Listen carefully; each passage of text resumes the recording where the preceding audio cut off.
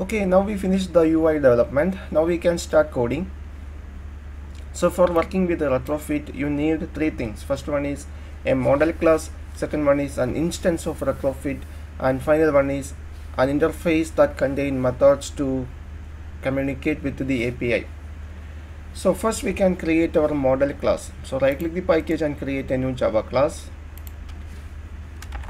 I name it as image class.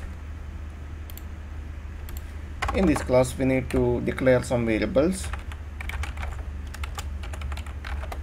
First variable is title. Now specify some annotation for this variable.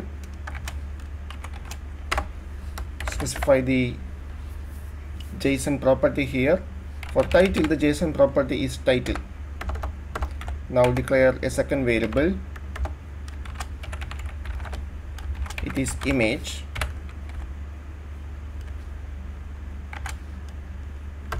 Now specify the JSON property here.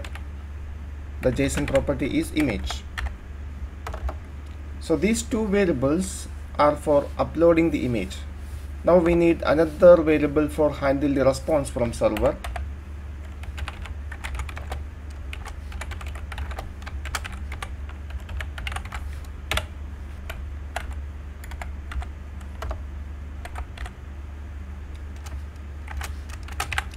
Now add the annotation for it.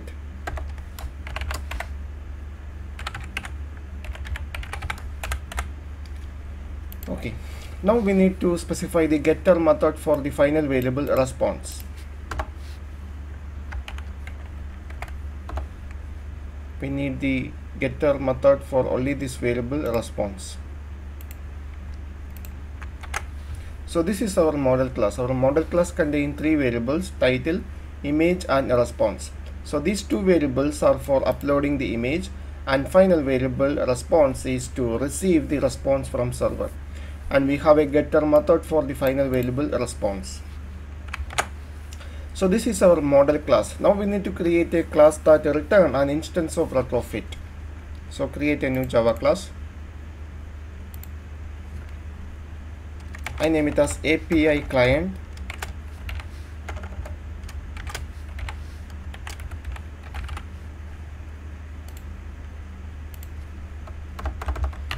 Declare some variables here.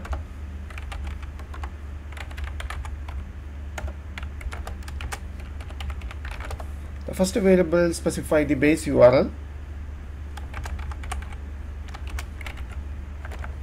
Specify the base URL here.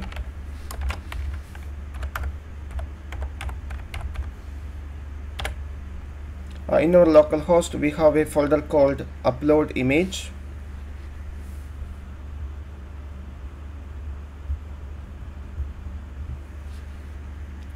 The folder name is image upload. We have to check it.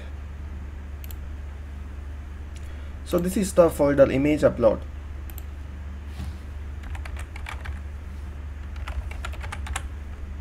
So this is our base URL. Now specify some variables for Retrofit. I name it as Retrofit. Now specify a method that return an instance of Retrofit. Here the return type is an instance of Retrofit. I name the method as get API client. Here check some condition. If Retrofit is null, in that case we have to initialize that instance. New Retrofit builder. First specify the base URL. Here the base URL available on this variable base URL. Now specify the converter factory. Here we are going to use the JSON converter factory and call the create method on it. And finally you have to call the build method. So from this method we have to return an instance of Retrofit. So this class will return an instance of Retrofit. Now we need to create an interface for the API call. So create a new Java class. change the kind into interface. Now specify the interface name. I name it as API interface. So here I'm going to specify a method that communicate with the API. So here specify the method name into upload image and specify the return type of this method. So here the expected output is an object of the image class. Image class is our model class.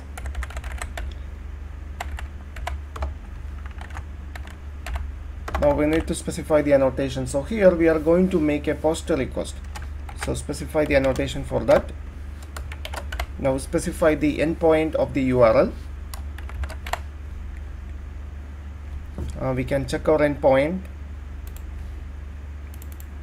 So our endpoint is upload.php. So specify that one. So here we need to pass some body to the request. We have to pass the image title and image to the server. So here we perform a post request. So here I am going to send the image and title in the form of field. So use the annotation at the field, specify the field. First one is title. Now specify the value for it. And second one is the image. So specify the annotation at field. Specify the JSON property. Here it is image.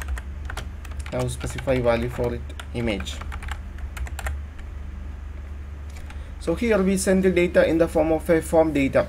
So you have to add one more annotation. For sending form data, you need to add one more annotation called form URL encoded. So this is our interface. The interface contains only one method, upload image. So here the return type, the expected output from the expected response from server is an object of image class. And here we send two fields. First one is title and second one is image.